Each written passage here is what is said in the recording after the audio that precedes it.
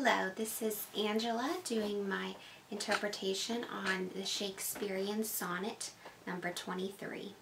I'm going to recite this sonnet out loud, and then I'm going to review it line by line and share with you my interpretation, and I will also be doing a brief summary at the end as well. All right, here we go. This is Shakespearean Sonnet number 23. As an unperfect actor on the stage, who with his fear is put beside his part, or some fierce thing replete with too much rage, whose strength abundance weakens his own heart. So I, for fear of trust, forget to say that perfect ceremony of love's rite, and in mine own love's strength seem to decay, o'ercharged with burden of mine own love's might. Oh, let my books be then the eloquence and dumb presagers of my speaking breast, who plead for love and look for recompense, more than that tongue that more hath more expressed.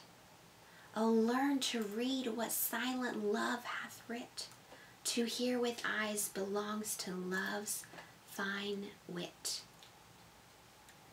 All right, so line number 1 and 2 says, as an unperfect actor on the stage, who with his fear is put beside his part. Here the speaker is honest. He fully understands his own shortcomings by comparing himself to an unperfect actor. And stage fright leads to being tongue-tied, and he therefore forgets his lines. The next two lines say, or some fierce thing replete with too much rage, whose strength abundance weakens his own heart. Here that something, animal or person, is completely jam-packed full of rage, and they are about to explode. And all this rage and strength makes the speaker weak, because this rage and strength is not directed towards a clear direction. The next two lines say, so I, for fear of trust, forget to say the perfect ceremony of love's rite. Here the speaker's lack of confidence in himself keeps him from remembering his lines, and he forgets to say the perfect thing that lovers say to their love. The next two lines say, and in mine own love's strength seem to decay, o'ercharged with burden of mine own love's might.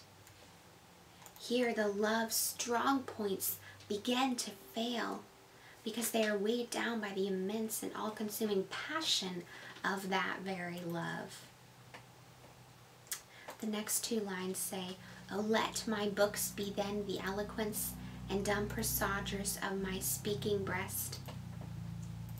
Here the author lets his words on the pages speak oh so well, and they silently speak aloud the words of his heart. The next two lines are, who plead for love and look for recompense, more than that tongue that more hath more expressed. Here his words and his heart long for love more than the eloquent speaker could speak or say. The next two lines are, oh, learn to read what silent love hath writ, to hear with eyes belongs to love's fine wit. Here the speaker is addressing the audience and is asking them to learn to read of his silent love in the pages that he has written. And he also says to read through the lines and hear of love's intelligence. This sonnet is written to the beloved of the author. The purpose of the sonnet is to express the inexpressible. This poem pleads the passionate love that overrides human reasoning and overtakes the senses. You see, the speaker is compared to an unperfect actor on stage who is unable to remember his lines. because he is consumed by love.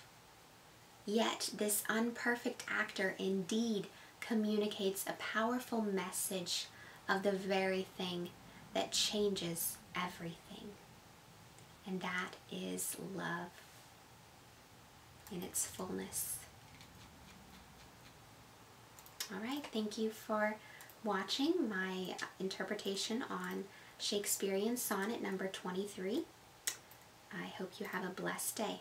Thank you.